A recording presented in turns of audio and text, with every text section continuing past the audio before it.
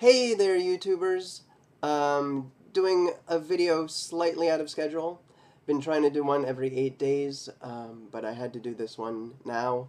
It's actually the 26th when I'm recording this. You won't get it until the 27th, but it's something that needs to be talked about, and it needs to be talked about now, so that's why I'm doing it. Anyway, I had a, an eye doctor's appointment today, meaning the 26th. And I knew that the parking lot at the office was problematic, meaning frequently not enough spaces, hard to get into, stuff like that. So I had a family member drive me to the appointment. So I said, you can drop me off and then come pick me up when I'm done. And we got there, and there was a truck parked directly in front of the wheelchair access ramp. And I mean direct, like there was no way to get around it.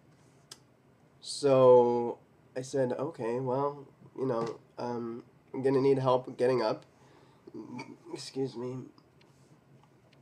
So I got help getting up, and I got in the office, and they said, "Hey, how you doing?" Sorry, just looked down at my phone real quick. I happened to see a notification. Hey, how you doing? I was like, okay, how are you? They're like, okay. I said, there's a truck parked in front of the wheelchair access ramp.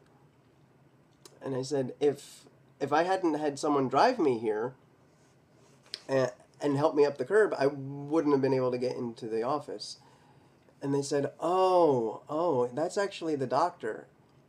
And I was like, oh, uh, okay, which doctor? Because there's multiple doctors at the office. I said, okay, which doctor is that? And they said, oh, it's your doctor. I was like, oh, okay, well, I'm not going to take the appointment then. Bye-bye. And I left because that is absolutely fucking ridiculous. I don't care what kind of medical professional you are, whether you're a doctor, a nurse, a nurse's assistant, aide, like, I don't care what you are.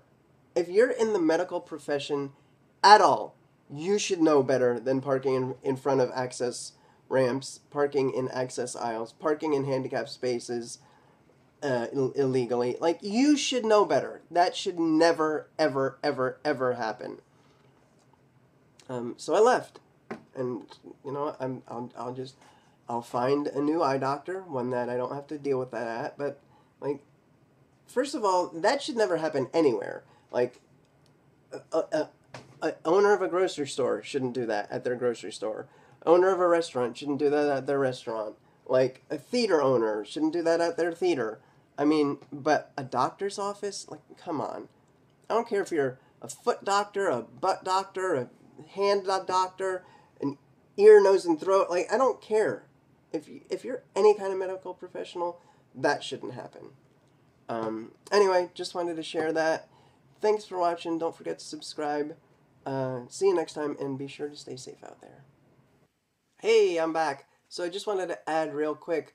In the past, I used to just either accept or ignore those things and deal with it and go on with my appointment, or see the show at the theater that wasn't accessible, or go to the restaurant, or what. Like, I used to do that. But I'm 39 years old now. I've been dealing with that kind of stuff my entire life, and I don't want to anymore, so I'm not going to. It's far past time for that stuff to stop happening. It's just ridiculous. Um, anyway, again, thanks for watching. See you next time. Don't forget to subscribe and make sure to stay safe.